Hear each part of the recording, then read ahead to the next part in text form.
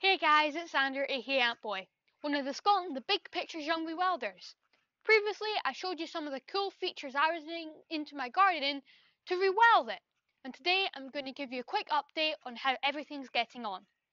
I've continued to cover my concrete jungle with loads of wildlife and pollinator friendly plants and herbs. These are great because they encourage a whole host of different insects, from bees to butterflies to even moths. A lot of people don't realise that moths are important pollinators. Not only do things love to be on top of these flowers, but they also love to be inside and underneath. Just earlier, I found this larvae underneath one of the pots. Now let me show you what else I've added into my garden to make it better for insects and wildlife. We've added in all these mixed grasses, which are great for birds and insects to hide in. We've also been noticing that some of the birds have been taking dead cuttings from the grass and using it as nesting materials. We've noticed some bite marks on our leaves. These ones in the middle would have been from a snail or a slug, and the one on the outside of the leaf would have been from a caterpillar.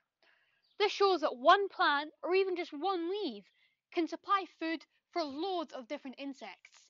And adding insects to your garden will also increase the numbers of birds and mammals, as these guys love to snack on insects. We've continued to add more bird feeders into this area, which we can't do much else with. These bird feeders have managed to attract lots of different types of birds.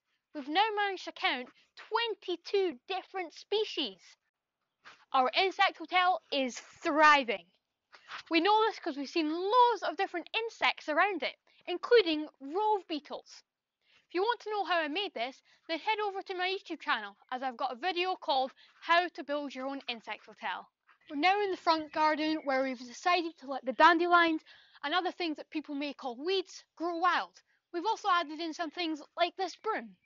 Dandelions are really important for insects, as these are one of the first flowers to come out for pollinators to take from.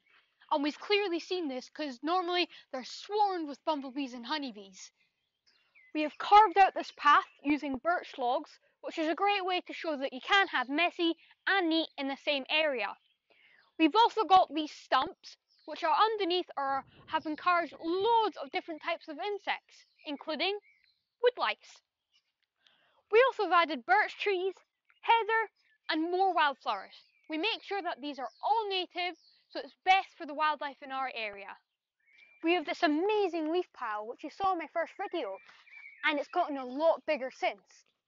Our neighbour has also added in this amazing rock garden, and we even have plans to add in a pond right where I'm standing. All these three things combined will be amazing for insects of all sorts. Thanks for watching. I hope this video has given you loads of ideas on how to make your garden more insect and nature friendly. But if you want more ideas like this and lots more, head over to the Scotland's Big Picture website and grab yourself a Me Wilding book. This book is filled with loads of tips and tricks on how to make your garden more wildlife friendly. And remember, you don't have to do everything that I've shown you in this video and what's in the book. Even one thing would make a difference. Because if everybody did a little, imagine the huge impact that would make. I'll see you next time. Bye!